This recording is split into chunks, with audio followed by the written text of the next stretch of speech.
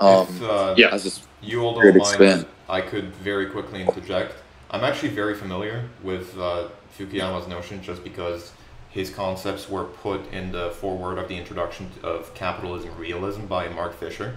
And Oh, as Mark much, Fisher, wow. yeah, as Yeah. much as I don't, um, fully agree with those concepts, I don't think they're incompatible with Evola's thought because other than the fact that they are semi on opposite sides of the philosophical and political spectrum, the notion that the world ended around 9/11 or the passing into the 21st century with liberal capitalism being instilled everywhere and all possible historical events already happening and becoming highlighted through forms of mass media, I think that's a very like I need to find the word, anti-materialist notion. There we go. That's what I was going for.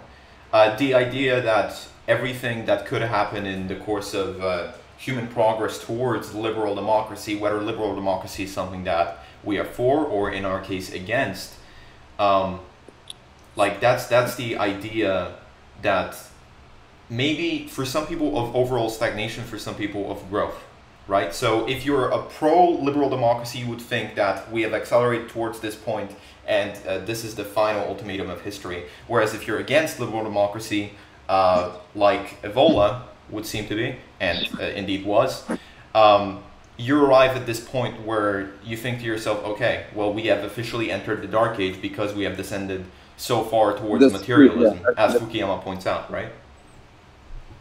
Yeah, yeah, that's actually a good point.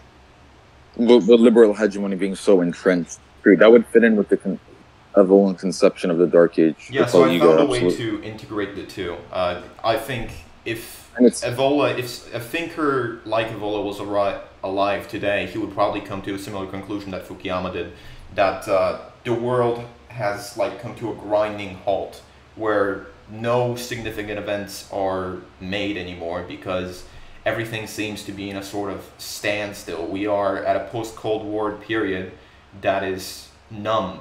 The political, the geopolitical landscape is numb. That's all there is to it. I mean, it's interesting that you mentioned Mark Fisher because he actually has had a big influence on me as well, especially his book Capitalist Realism, but also his writings on music and cultural criticism and subjects like that. And I generally see him classified as a Marxist, right? I mean, I think he's considered himself to be a Marxist, which on its face that shouldn't really be compatible with Evola's thought, but I actually do see I see a certain level of compatibility though, especially in the which you mentioned with this concept of the Kali Yuga, but also in his criticism that he offers of capitalism in that book, Capitalist Realism, and specifically its effects on culture.